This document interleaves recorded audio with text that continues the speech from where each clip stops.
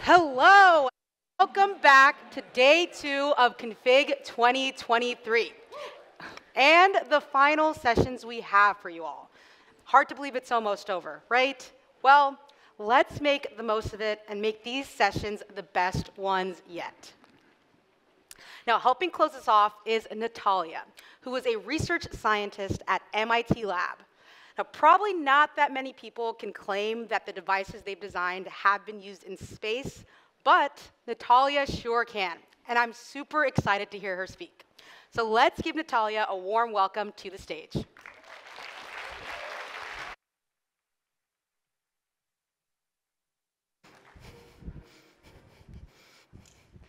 Hi, everyone. So happy to be here, and thanks for making it to the final session of today. Indeed, we're going to talk about space and much more. And while you're still wondering, why are we talking about this after a whole day of talking about AI? Well, guess what's going to happen? We're going to talk about the key enabling technology, without which neither AI, true AI, nor AGI will not be possible. Brain-computer interfaces. The brain, your brain. The brain of your user. Mind control at MIT. How to design the next generation of brain-computer interfaces. Why should you care? Well, because we are having a lot of devices around us, on us. Think about those sleep trackers you're wearing, those fancy rings, or the bracelets that track your fitness levels and your heart rate, and all of the other activities. They're getting closer and closer to your bodies. And they're getting more and more insights about your body. And now, with the ability of us having head-worn devices, I'm wearing just one right now. I can see a lot of you wearing some types of caps, eyeglasses, headphones. We can have an insight about what your user thinks, what your user wants. But let's get back maybe 25 years ago, when little Nataliya saw one of her most favorite movies, Johnny Mnemonic, 1995. Oh yeah, that's an old classic. Look at this Keanu Reeves. 320 gigabytes of antivirus in his brain against a pandemic that is called nerve attenuation syndrome. Guess against what that is. It's because people are spending too much time in virtual reality. Doesn't it remind you of something? Just saying. And of course, there is this amazing cybernetically enhanced dolphin just in there with a brain implant. Ask my husband, I still want to do this one day. I really want to have this dolphin. And of course, all of those screens, they mesmerized Nataliya, and that's how I even got into computer science. But fast forward 15 years later, another interesting movie got out. Let's take a look. You always have to wake up.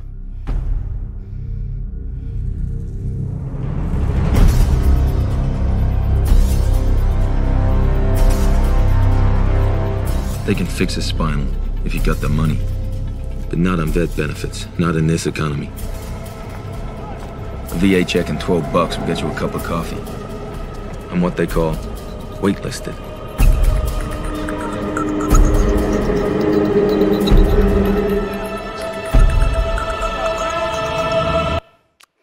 Some could argue this reminds you of today's San Francisco. I would totally agree this reminds me for that $12 coffee, that's for sure. However, yeah, James Cameron hit it real close to home, and I'm ready to argue that this is the reality we are building right now. And before we discuss how not to settle into this reality and what technology can help us, let me just real quick introduce myself. I have been doing brain-computer interfaces for my whole professional life and career, starting from actually high school. And a lot of companies, organizations, and nonprofits have supported my work throughout the years. So this is just a shout out to them.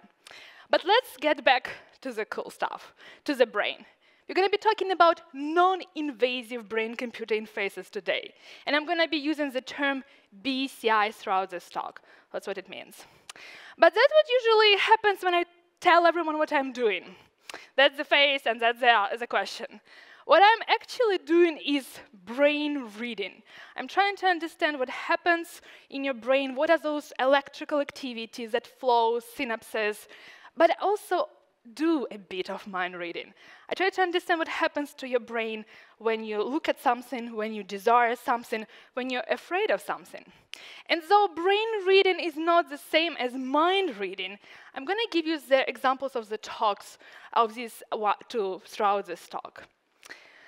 Let's start actually right now. I can see around like 20% of heads here down because you're looking into your digital screen. In your phone, in your tablet. I understand you're about to check in on your flight, get your arrangements for your dinner. I understand that. But guess what? Your brain really still doesn't like digital. I know it has been like, what, 60 years we are living in a digital world? Still doesn't like it.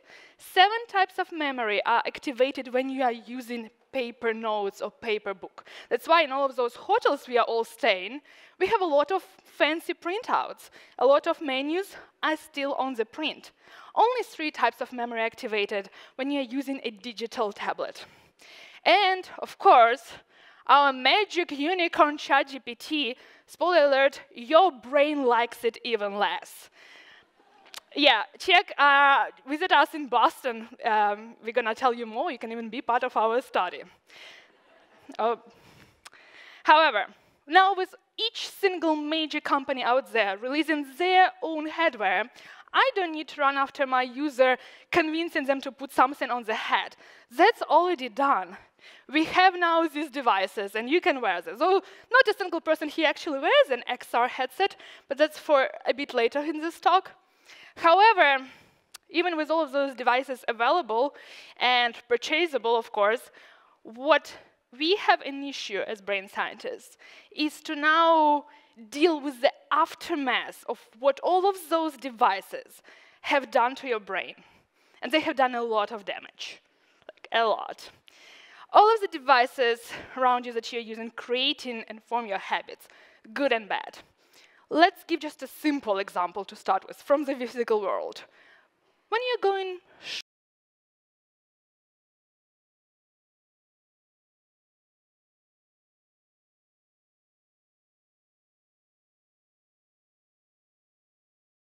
would play this song for maybe a bit more, there would be 91% probability that you would end up this evening buying a bottle of French wine, getting a glass of French wine, a French dessert, or going to a French restaurant altogether.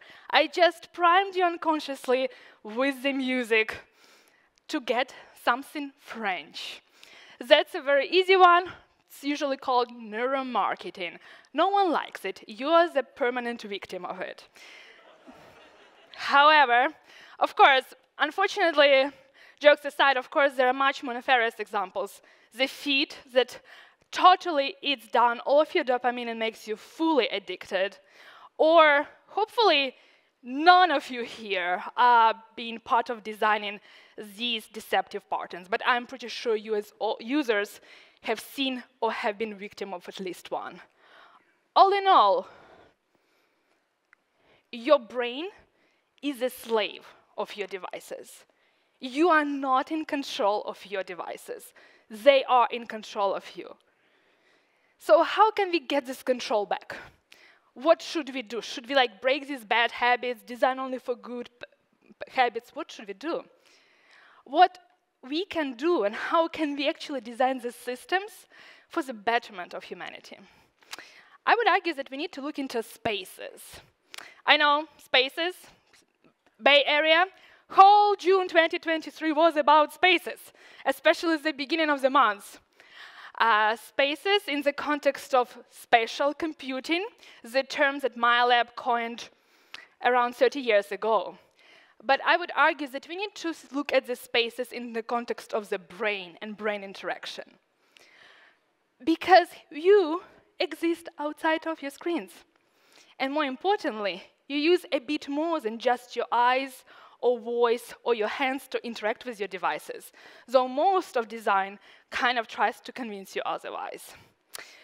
Let's give some examples. We are here in the Moscone Center, and guess what? No one liked yesterday to go to their hotel room and to watch those talks in the room. You wanted to be here. You wanted to be present, connected with your peers.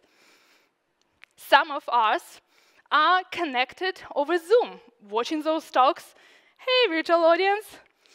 And also they're wearing their brain sensing devices to support their attention levels. Some of us are driving and wearing their brain sensing devices to support their state and not to fall asleep. Some of us are enjoying a walk with our parents in a park and making sure that the brain sensing device will give us insights if there are any early signs of cognitive decline. Some of us are facing a lot of health challenges and use those devices to have supported communication at the hospital. Some of us are just beginning this journey on Earth and enjoying their playtime and growth mindset while wearing the brain-sensing devices. And some of us are already in between the worlds, digital and real. Here in this example, a user is imagining a soccer ball, and that soccer ball appears on the screen in front of them. They are thinking in their head about a red square, and it appears on the screen in front of them. This is done using brain activity only. We call this what you think is what you get. And some of us, as the host mentioned, are actually not even on this Earth altogether. They are in space. They are working to move us away and move our civilization away to other planets. And they're wearing their brain-sensing devices to make this happen. All in all, brain interaction is everywhere. But how can we make it commonplace?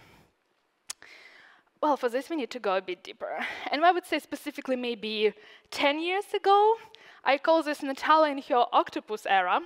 This is a common state of brain sensing that you would see in scientific publications. Tons of electrodes, and the first design lesson here, just for you, just for free, don't wear makeup and nice dresses to the BCI lab ever. That's gonna end real bad, like real bad, panda eyes, not working. Or another one, Nataliya in her fMRI era, in addition to ridiculous headset I have, which is also an EEG headset, I have that $1.5 million machine behind me, which I'm gonna lay down and enjoy, sarcasm here, my time in cold. And guess what? Yeah, your user is not gonna wear those or have those, so you don't have easy access to any of those. So what we needed to do is go through the evolution that their personal computers have undergone, from the mainframes to the computer that is the size of the palm of our hand. And we have done that. We have built a suite of wearable wireless devices that look very similar and actually same as your everyday headwear. The cost on one device like this is equal to one session in fMRI. And unlike fMRI, you can still enjoy your coffee and your morning newspaper while wearing it. And it would make possible for this to come true. Let's watch another video. The new ops center is over here. That just came online. These swarm assemblers, they can put up a building in 6 days. We have done more here in a year than in the previous 30 years. We're not. Here we see at least 3 different BCI enhancements. We see the avatar one, we see the exoskeletons, and we also see the swarm of those robots that are ready to do different tasks for us. This was in 2023, and we actually got our hands also in 2023 on one of the very similar robots. And Watch what we have built with it.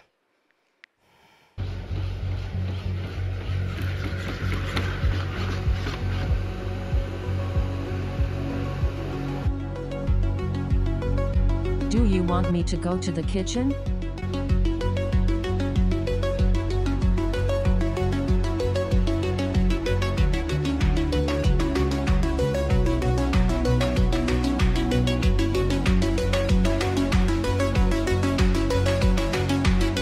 Yes.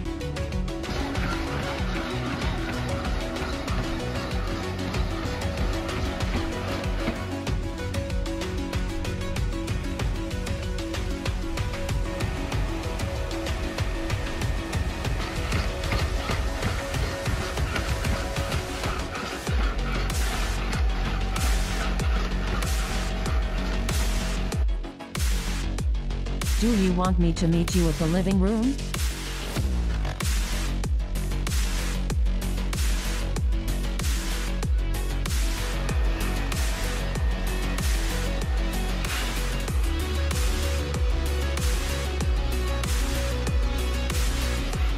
Yes.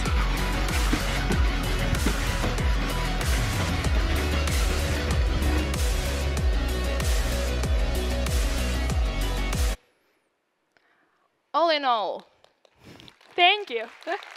Thank you.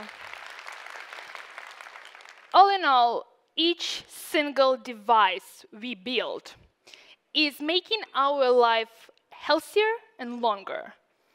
That's what all of those devices are for. However, I'm ready to argue that with each single device, our brain is having harder and harder time to understand them, to work with them. They are getting more and more cognitively demanding, mentally demanding. With now the arrival of the BCI on the market, we are hopeful to not alleviate the challenges of all of those previous devices, but also with enablement of AI, we can hopefully build a true empathetic AGI. AGI will not be possible without BCI. If we want to build a system that truly understands us as humans, if we want to truly aim for a fusion between the human brain and the computer brain, to evolve in possibly another species, think about it. If we take just large language models, we have been talking earlier today, is there a system, LLM-based, that would be able to understand a person that is fully paralyzed? The person that cannot talk, cannot move, cannot do anything with their body. And guess what? There are a lot of people who are either born with no voice, or are losing the voice or ability to talk towards the end of their lives because of the accidents. LLM will be there for nothing.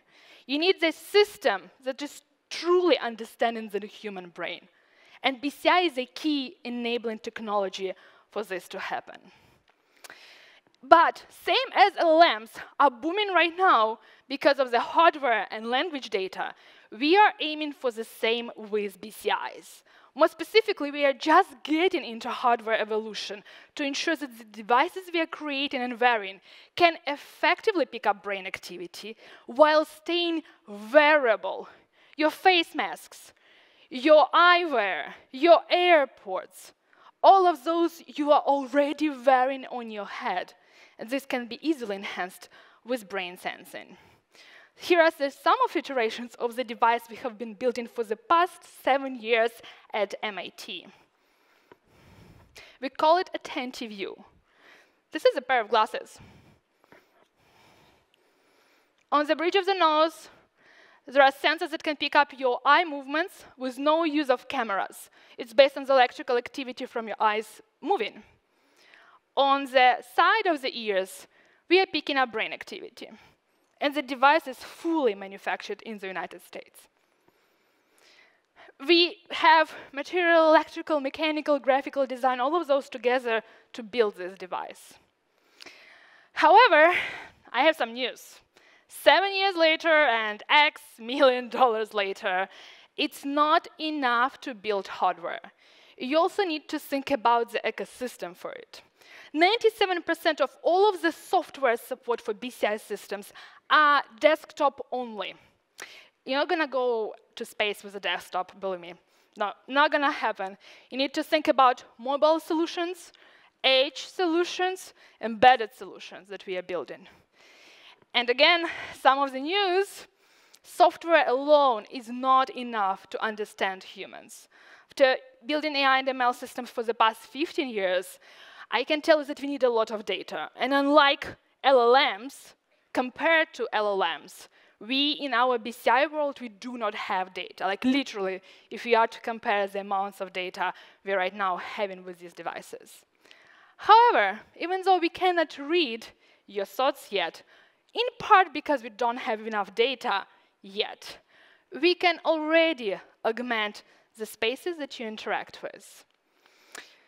We have been talking throughout this talk and also for the past 2 days about building habits.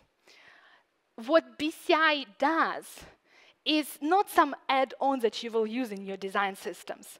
It's something that's going to over-edge any of your designs. It's going to be that step 0 that you would include to actually help your user and support them. Because we focus on what the user wants, what the user needs, before the user knows it. Think about poker.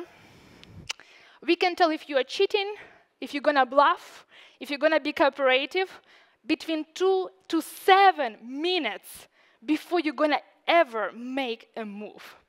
And this is just one of the examples. So how do we do this? We do a lot of measurements. Some of you are using eye tracking, but we measure everything.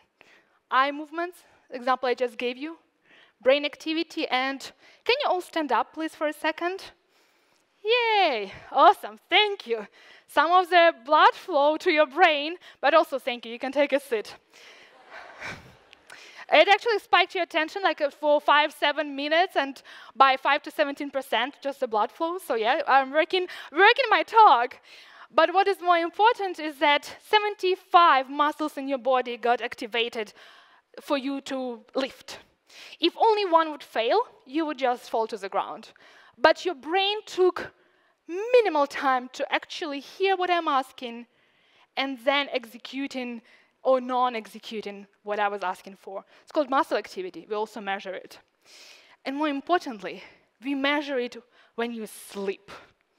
1/3 of our lives we spend sleeping. Think about a user experience as the length of 1/3 of one's life. That's a dream. What we are doing is we can interface subconsciously with the NREM1 stage of sleep. For those of you who have those fancy sleep trackers, you might know NREM1 is rapid eye movements, is that early stage of sleep. We have designed a system at the lab that is similar to a system from the 16th, 17th century used by Dali, Einstein, Tesla. When they were falling asleep, they were having a metal ball in their head. And then, when they fall asleep, the ball will fall, they will wake up, and they will take a pad and write down all of those ideas. We had done the same system, except of the metal ball in the hand. We are using the app that will talk to you in NREM1 stage of sleep, will guide your dreams. You will dream about what we are suggesting you to dream. You will have your dreams enhanced, and then you will wake up with more creative ideas. And of course, a lot of examples of something like covert visual spatial attention. I do not need to move my head or my eyes. I don't even need to blink. I can just stare straight on that exit sign and tell exactly what is happening in the first row on my left and on the first row on my right, without, again, use of any cameras. And of course, we use as an input for BCIs your focus, attention, desire, imagination, emotion. The mere fact of me putting an image of a coffee will again spike your attention by several percent, even if you are not a coffee drinker. In the lab, we have explored multiple scenarios: robot control, brain-to-brain communication, erasing short-term memories while you sleep for PTSD treatment, to name just a few. Here is just a set of different sneak peeks. The DDoC project you have just seen is a first of its kind, wireless, fully mobile system, which is eyes-free, to interact with the patients who need more of their assistive care. The dog, the robot, can bring groceries, different shopping bags, open their door, etc. Space, another example, and another technology that will be out there, fully available before AGI will become a reality. BCI is a key enabler for this technology, where we would want to understand the state of the person in cooperative space in a limited environment where there is no gravity. We do this work in collaboration with NASA and Massachusetts General. One of our projects just flew on Axiom-2 mission this past May in Florida to ISS. And of course, in addition to science, we also fully embrace magic.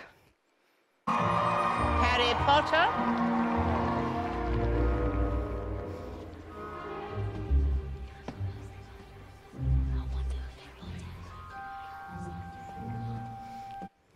We built the system, we call it the thinking cap. Instead of putting you to one of the houses, it tells you what you're thinking about. And we use it for enhancing the growth mindset in schools. And we also use it for improving academic performance. And just in case you do not like Harry Potter, haven't met a person just yet, but just in case, it can be any universe. And finally, last but not least, for people who have the most challenging of their times, incurable diseases like advanced stages of ALS, where there is no more voice, there is no more eye movement, there is no more movement whatever, but brain activity is available and functioning. We use this system to allow those patients to communicate with their loved ones and with the hospital staff. We literally ship that pair of glasses and an app. We will give a phone if you need one, but that's it. That's what it goes to the user. And we design, thank you, we design the system together with the caretakers from the get-go. We call this inclusive design. But this project and none of the other previous projects would not be possible without an amazing team. So thank you, the team.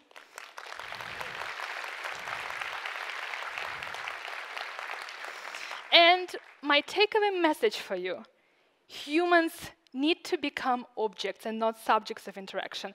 It's in your power to truly leverage your user's brain, as well as your own. And this is the key, not only for us thriving as civilization, for our society, but also for our survival.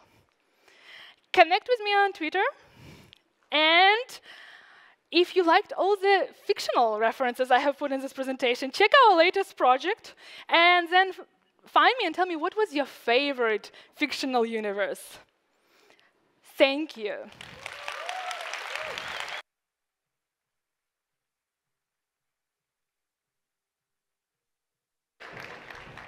All right, thank you so much, Nataliya. It was incredible to see just how much all of this next generation technology is rapidly approaching day-to-day wearability and usability.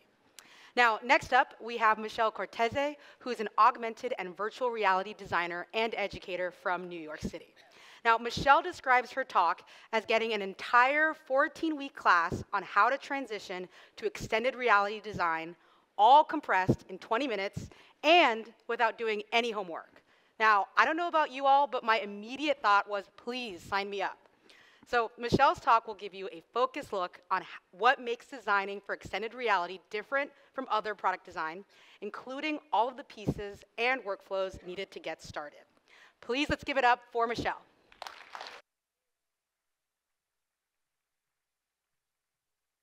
Hello, everyone. So I'm Michelle Cortese, and this is Leaving Flatland, Easing the Transition to XR Design. It is a condensed 20-minute version of a class that I teach at NYU that unpacks the hard skills and the ethical considerations of VR design. And it was very much specifically architected so that 2D designers could more easily transition into XR. So in this session, we're going to ask the question, can an absolutely brilliant audience of design thinkers, that's all of you, speed run a 14-week master's level XR design class in just 20 minutes? So let's get started. We got a lot to get through. Let's find out. So first, you want to transition into XR design? Well, to be a virtual, augmented, or mixed reality designer, or XR for extended reality, which comprises all three, it's not enough to learn the hard skills. It's also our responsibility to prime ourselves for the human impact of our work. It'd be really easy for me to just get up here and tell you how to, do your 2D layouts and transition them to Unity, or how to make sure Unity panels can be designed in Figma with 1-to-1 resolution. But that's not the point. Design for immersive technologies introduces new and ambiguous ethical and experiential concerns that designers should know upfront, or we're going to end up with the same old Web 2.0 mistakes, but strapped to our faces. Yeah. So let me begin the way that I do with my NYU students. Every year, on the first day of the semester, I ask them to all close their eyes and envision a fictional futuristic anecdote. And then I ask if they can name all the ways that the embodied technology in the story exploited the user. So this is that fictional anecdote. So please close your eyes if you want to. You can close your eyes and envision this. So as part of a smart city contract, your municipality has opted towards transitioning all wayfinding street signage, that means street names, parking regulation, etc., into digital formats. Most people already use their AR glasses, personal devices, or in-car dashboard displays to navigate the city, so the change seems natural. You update your AR glasses, purchasing a model that supports real-time wayfinding. Their frame rate is much higher than your last pair, so you're still adjusting, but the device monitors your eye movement to slowly build a more comfortable experience for you. One morning, realizing you need to mail a package, because we still mail things, you decide to put their navigation promises to the test. So you search for the nearest post office, vaguely recalling that it's about 10 minutes away. You confirm the address on your phone, hit enter, and then a display activates on your glasses, pointing you towards the door. You leave the house, following the path indicated on the glasses. It's virtually projected onto the sidewalk. During your walk, you might notice virtual street signs and information about passing businesses on your glasses. Realizing the route has taken you in a slightly different path than you normally use, you notice a new coffee shop using their digital storefront to offer grand opening deals. You arrive at the post office after a 15-minute walk, dreaming of coffee. I just realized that I forgot to do an animation, so we're all going to wait 10 seconds. But while we do that, I'm going to tell you that usually at this stage, I would ask my students to tell me exactly what they think were all of the exploitation things that they noticed in the story. But this is a speed run, so I'm just going to give you the answers. Also, you can open your eyes now if you haven't already. So these are the risks that are in this particular story. There is disruption. Advertisements obscure the user's field of view. There's inequity. If the user cannot afford the glasses, they cannot see the signs. There's invasion of privacy. The user's biometric data was actually non-consensually tracked. And there was behavior manipulation. The user was actually detoured to get impressions for a shop front. These are just 4 issues of many. They're not the entire scope of the risk, but the exercise is effective because it introduces the lens through which my students should view the entire class. That seemingly innocuous advances in technology can easily skew or exploit our daily lives, but that many of these issues can be mitigated by design choices if we're willing to educate ourselves on the risks. So the syllabus I created combines design strategies that I acquired through about 9 years of working in VR, 6 at Meta Reality Labs, aka Oculus, and through the development of multiple design systems for VR, including the one for Horizon Worlds, and some contributions to several XR design publications. But generally, my work just focuses on building more equitable XR experiences through a lot of trauma-informed design systems and frameworks. I currently lead a team of prototypers focused on AR and VR input and interactions at Meta Reality Labs. And if you're familiar with my work at all, it's probably the papers and book chapter that I co-authored between 2018 and 2020 with colleague Andrea Zeller on proxemic consent-driven frameworks for designing safer social VR spaces, and it was inspired by our early system work on Horizon Worlds. But all of my time as an XR design manager and designer and educator, I've really noticed that designers largely struggle with just 3 things when they're shifting from 2D and mobile and web, et cetera, into XR. They struggle with, number 1, learning the hard skills. Number 2, working on nascent things with uncertain outcomes. And number 3, confusion about the broad and multidisciplinary scope of the work and all of its implications. So I find that education programs that only cover the hard skills, like using a game engine, are always going to fall short of addressing all of these onboarding anxieties and creating XR designers who can confidently mitigate the potential harms of this technology. So, to unpack the ambiguity and the hard skills and the big giant scope of XR design, this session and my NYU class steals its structure from something called hedonomics. And that is a branch of ergonomic science that facilitates pleasurable human-technology interaction. Hedonomics has actually risen up in recent decades as the way that we use devices has changed dramatically. Previously, ergonomics existed to optimize device use and efficiency in work-specific contexts. But more recently, through a vast evolution in the use of personal devices, our always-on, always-at-work culture that we all love so much, hedonomics has emerged to propagate pleasurable human-computer interaction across all areas of life, not just work efficiency, which is an important difference now. So at the core of hedonomics is a promise to deliver genuine fulfillment of human needs, which necessitates hierarchical goals to comprehend human motivation. So we use the hedonomic pyramid, which we have above, which is very similar to Maslow's hierarchy of human needs. And it stacks the following needs: safety, functionality, usability, pleasure, and individuation.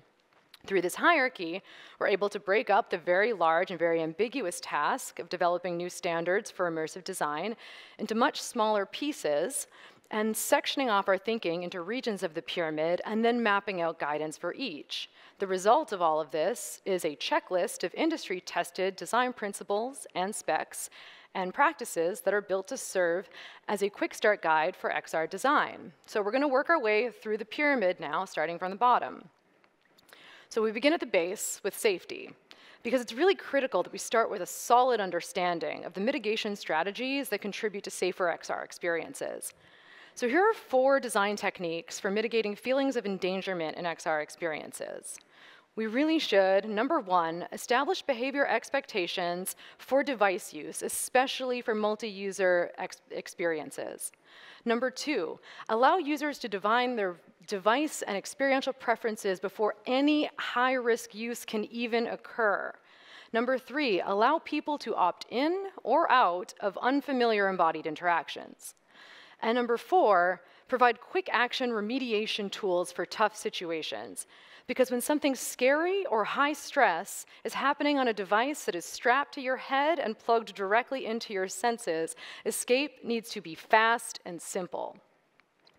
At this point, you might be wondering if XR even poses real safety risks, because it's not real per se. So, well, first, VR harassment. Yeah. Damn, it happened right before I said it. So first, VR harassment is definitely a thing. If you don't believe me or you don't know, there's plenty of articles out there on the internet. I wrote some of them myself. They're there. Go find them if you haven't seen them. Second, when we're in a virtual reality experience or engaged in AR overlay, interactions with digital entities can feel very, very real. And this sensation of experiencing a virtual body or surrounding as your own is called virtual embodiment. And to understand how this feels, we're going to talk about this stuff on screen right now, which is a video of the rubber hand illusion, which is a famous experiment in which a person will observe a rubber hand, as you see there, or a virtual hand in the VR versions of the experiment. And they'll observe that in front of them, while the fake hand is stimulated at the same time as their real hand. Their real hand is hidden away during all of this, so they just look at the fake hand. And as the test continues, they begin to adopt the fake hand into their bodily experience. This happens so much so to the point that at some point in the study, somebody will come up with a sharp object, usually a knife, as you can see. I think it's a fork in this one. And they'll go to threaten the hand, to go to stab it. And generally speaking, the subject always pulls away in fear, because at that point, they've adopted the hand into their body. So as a person in VR, you know logically that what is happening to your avatar is not actually happening to your real body, but just having this false extension of yourself produces transcendent effects. When your virtual self is threatened or violated, your brain can momentarily perceive it as being incredibly real. So, on to the next level. So once we've established this stable foundation of safety in our XR experiences, function is absolutely key. And the premise here is really, really, really simple. It's that XR experiences, just like any other, should fulfill a basic need. So we should, number one, inform users of all behavioral effects and risks, as there can be many. Number two, be transparent and informative when asking for attention, because attention means a lot more when a device is plugged directly into your senses and covering your field of view. And finally, number three, let people see under the hood. Specifically, let them in on the details of how your app works and the data that it uses. Why? Well, think about the way that Web 2.0 offered us plenty of apps with dark algorithms and exploitative functions. Well, XR apps expose new and novel risks. The immersive and illusory nature that we just talked about of XR devices and applications introduces new and powerful forms of behavioral manipulation and can induce powerful negative emotional responses. For example, the Proteus effect describes the tendency for people to be affected by their digital representations. And that actually can include avatars and social media personas and more. Users can be affected to the degree that their behavior is actually changed by the characteristics of their avatars. In studies, it has been proven that people given monstrous avatars are more likely to express errant behavior, while users given sexualized avatars are more likely to exhibit self-objectification. And these responses even occur when subjects are 100% fully aware that they are in an immersive experience. It doesn't matter. Your brain tricks you. Okay, moving on to the next level of the pyramid. So once our users' safety and functionality needs have been fulfilled, we can focus on ensuring that our XR experiences are easy to use and feel materially satisfying. This section is the closest match in scope to traditional ergonomics. So to ensure that our XR applications are easy to interact with, it's really important that we simulate healthy embodiment by, number one, using familiar sensations and true-to-life interactions that will limit motion sickness and avoid eye strain. Number two, keep panels at a comfortable distance, which means usually keeping them at eye level between 0.5 and 2 meters away within the user's field of view. Number three, ensure accessible input modalities and easy-to-execute gestures to avoid unnecessary physical effort. Number four, design interactions to have clear, symbolic, and timely feedback. And number five, represent the user's hands, controllers, and body positions in a way that averages their actual and expected positions. This one really just means that you want the user's hands to appear where the user expects them to be based on, their real-life position and the physics of the scene, and not just their precise coordinates. So in the video on screen, taken from Meta's recent launch of direct touch capability on Quest, you might notice much of the parameters that I just mentioned. The interaction embodies a simple real-world behavior. The panel sits at an easy-to-reach arm's length away. The touches have clear feedback, and the hand never passes through the panel that it's touching, even if the user's hand in real space goes just a little bit past it. You might notice similar patterns in the Apple Vision Pro's Vision OS. The way that XR devices are able to port directly in and out of our senses and often employ our existing human input devices, like our hands, as controllers necessitates new UX rules for usability. In this new reality, the capabilities of our real-world bodies deeply skew our expectations for what XR interaction behavior and quality should be. So if an interaction fails to meet too many of our real-world sensory expectations, we can feel sick or tired or disoriented or even out of our bodies. Okay, so once we have established this baseline of safety and function and usability, we can incorporate pleasure into our designs. So this level of the hedonomic pyramid satisfies the human desire to be pleasured by aesthetic stimuli. We should always hold ourselves accountable to ensure that XR user interfaces have high visual standards. This isn't a place to cheap out. So to do this, we really must, number one, understand the device color profiles from AR to VR and from device to device. There's lots of difference. Number two, understand display types. For example, AR is additive, and VR is full immersion. Number three, control the use of typography and always render it in a way that is at a readable size and weight per device, which often starts at 14 millimeters high per meter away. And finally, use a Figma to Unity pipeline. So what is a Figma to Unity pipeline, you ask? Well, as any of you might know, if you've tried to take the jump and haven't quite felt like safe in XR design, is that one of the most confusing things about starting out in VR design or XR design as a 2D or web or graphic designer is that it feels like all your old typography, legibility, and sizing rules are now useless. But that's not true. They're not. You can still use all that stuff. There's a conversion metric that we use in XR panel design that allows you to create layouts in Figma or other preferred options if you want, and ensure that the resolution that you see in Figma is the resolution that you will see when you restructure your layout in a game engine for XR. So, what does some of that look like? Well, the game engine that I use is Unity. Some people like to use Unreal. And the conversion metric that I like to use is 1 pixel at 1x equals 1 millimeter at 1x meters away.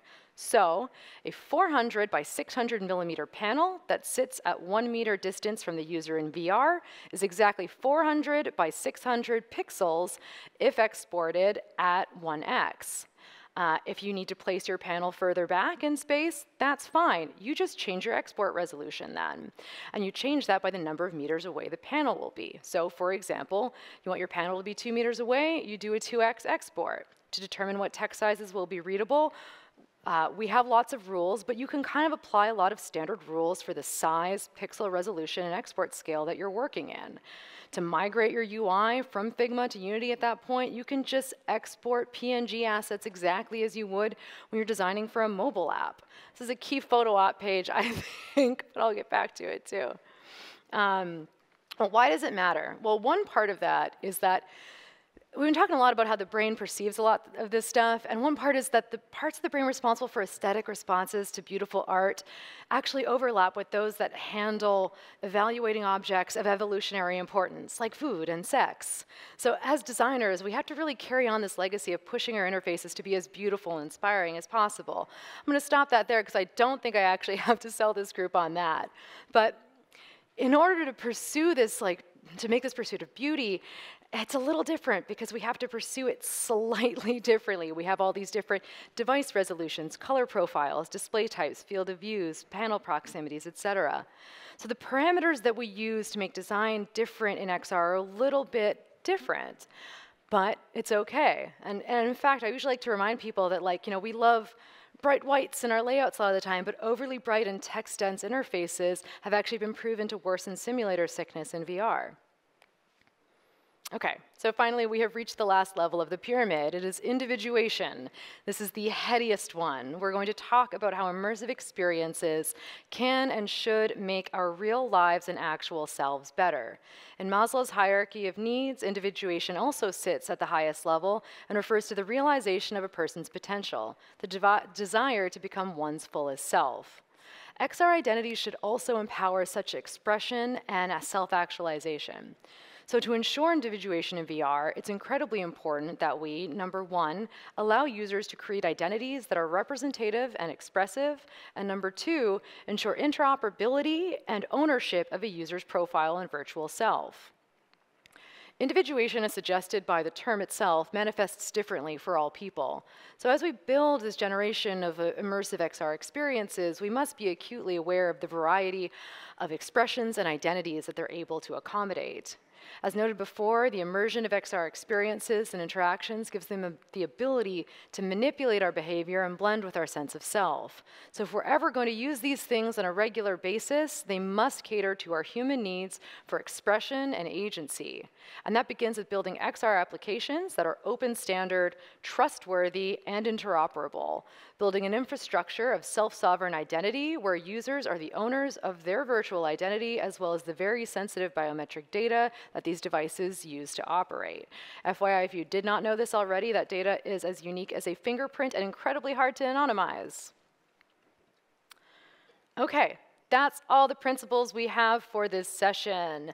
I'm going to close out with a really fast recap of every primary risk and solution approach for all the levels. This is a great photo slide if you just want the one slide takeaway of the primary features of the class. So, for individuation, remember that virtual identity impacts our sense of self, so allow self-expression and identity ownership.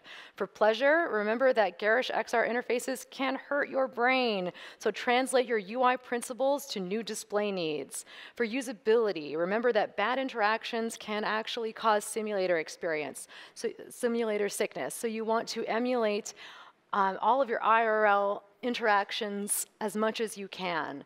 For function, remember that immersion can cause behavior manipulation, so be transparent and be informative. And for safety, remember that virtual threats can feel real, so ensure predictability, consent, and remediation. And finally, just remember that this framework is not an end-all, be-all. It's just a lens through which we can simplify the process of learning and a new design craft, particularly one with a host of ethical and experiential implications. And we do so by chopping up human needs into little categories and highlighting design principles and methods for each. Oh, and before I forget, remember that 1 pixel equals 1 millimeter if it's 1 meter away. And that is a wrap. So thank you so much.